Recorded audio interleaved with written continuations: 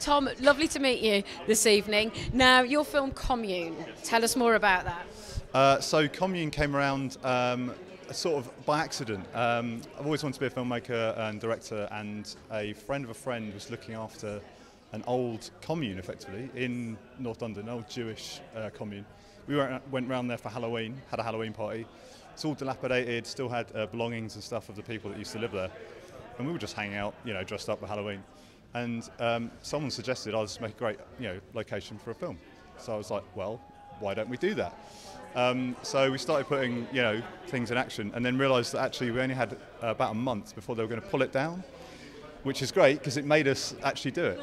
There was a guy looking after it who's the friend of a friend. I wrote the script kind of around him. So it's about a guy who's looking after an old commune, but the commune members maybe come back to get him, and it's like a demonic commune or something like that. So it's kind of it's like has a very loose space in like reality. They do as well. That is something that they do in London, isn't it? That you can go and stay rent-free in properties, can't you, if you look after them? Yeah, it's like Guardian sort of ship thing. So they kind of, this was like, our friend was worked for an architect, and then it was her boyfriend was looking after it. So he was staying there, he stayed there for a couple of months, which is really freaky.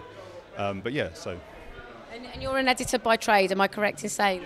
Yes, so I'm a freelance editor, did TV and video production at university, always wanted to be a director, made a film at university which did quite well, but that was over 10 years ago now, and it was just sort of an opportunity to get back into the saddle really. So was it interesting for you then going to the other side and having to sort of write and then direct and work with actors and bringing performance out? You clearly know how to create suspense through editing, but was it interesting doing it from the other perspective as well?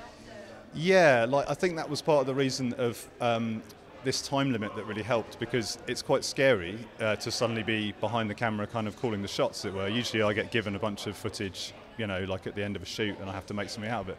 But actually having the decision and being on set and producing it as well was pretty scary. So it was nice though, like being able to actually speak to actors and give them an idea or a flavour about stuff that that I like. So referencing The Shining and Evil Dead and these sort of things.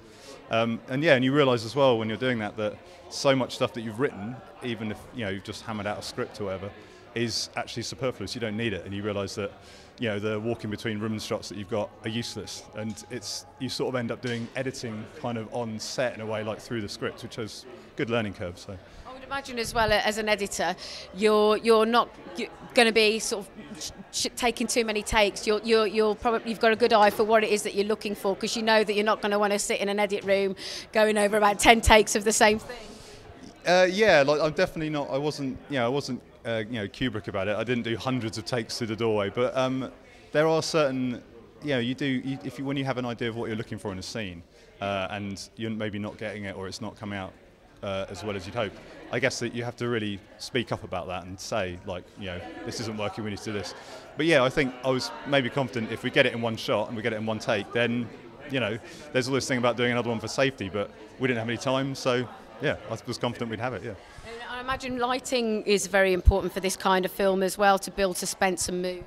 Yes, and a slight problem we had was, because it was so short notice, I called on friends and family and stuff to, beg, borrow and steal.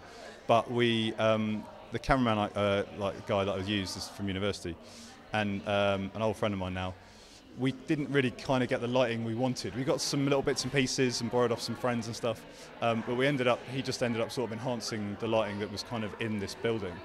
And using modern cameras, they're really fast anyway, so we shot quite a lot of low light.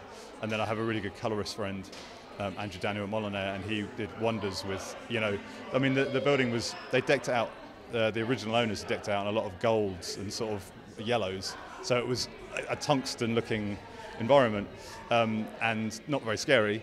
So we had to sort that out in camera and in the grade to bring it all down, make it kind of, look freaky and stuff. So. Which it really does. And then the film's now here at the London Independent Film Festival, so you must be excited about that. Yeah, it's amazing. It's premiere, world premiere at the LIFF. So I'm amazed really. It's kind of scary to be able to see it on the big screen with an audience and see how they react, see if they laugh in the wrong places or if they're scared in the wrong places. I don't know. So it'll be great. See how it stands up.